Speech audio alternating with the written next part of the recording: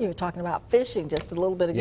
Yes. People won't be doing fishing tomorrow, I'm sure. Probably not, because the odds of rain and storms are going up. But the good news is, Renee, if people want to fish or go to the beach Friday, Saturday, or Sunday, rain chances are going to be heading way down. And that's the time to do it. Absolutely. Yes. If we're going to have a higher rain chance, let's get it out of the way early and deal with it over the weekend. Right now, showers and storms are still showing up on the radar, but most of those have been really far inland, along and south of US 84. We got one thunderstorm right around Bruton that's tracking off towards the east, so Kirkland and the eastern fringe of Escambia County, Alabama. If that thing holds together, you have the potential for a thunderstorm. And we've been keeping our eye on this very strong storm that's been moving through the northern tier of Greene County and pushing in towards parts of Washington County. So if you live around Uniform or Hawthorne or Yellow Pine, assuming the storm holds together within the next 30 minutes to 60 minutes, you have a chance to deal with that thunderstorm, but it will be weakening as the evening rolls along. But tomorrow, a fresh batch is going to be on the way,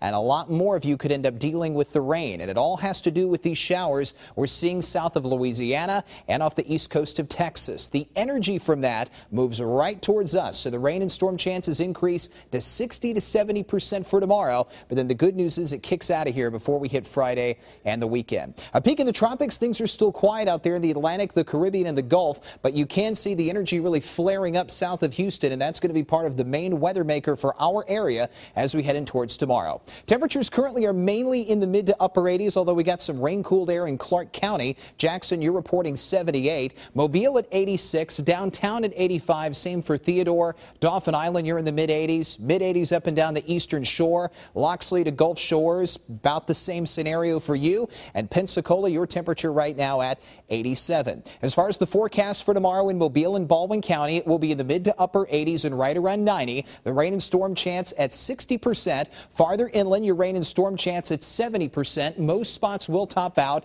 at 90 plus. And then as we head towards the Florida Panhandle, upper 80s in many locations, including Pensacola, Milton, Century, as well as Fort Walton Beach. And if you're on the Mississippi side, you're the closest to that energy pocket I showed you over Texas. So that means the odds of rain better for you, and your afternoon highs will be a little bit cooler. Many of you should not exceed the mid 80s. So it's going to be a much cooler day tomorrow because of the increased rain threat, and the Fox 10 Futurecast does back that up. As we ease on forward throughout the night tonight, you'll notice the showers fade away, and by 9 o'clock, many of you should be dry. But then watch what happens as we ease in later into the night and into tomorrow morning.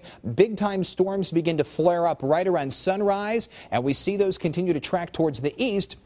And by 7 a.m., many locations up and down I-10 can be dealing with heavy rain, lightning, and thunder. But the good news is, as the day wears on, we'll start to see the rain and storm chances taper off, and things are certainly going to be looking a lot better by Friday and the weekend. So tonight, we're expecting lows between 69 and 73, a few showers with a south wind at 5 to 10. Tomorrow, your projected high 89, the rain chance 60%, so thunderstorms are likely, and we will have a southwest wind at 5 to 10 miles per hour. The good news is, as we head in towards Friday and the weekend, high pressure builds in. That's going to help squander the rain chance. So if you have outdoor plans, things will be fine, but temperatures do get warmer because of that. And as far as tomorrow's rain chance is concerned, the bulk of the rain and storm activity, even based on what I showed you on the Futurecast, is going to occur in the morning. That's going to be the best chance to see the storms, but they will remain possible throughout the course of the day on Thursday, and then we'll see the rain chances increase again by next week. Guys?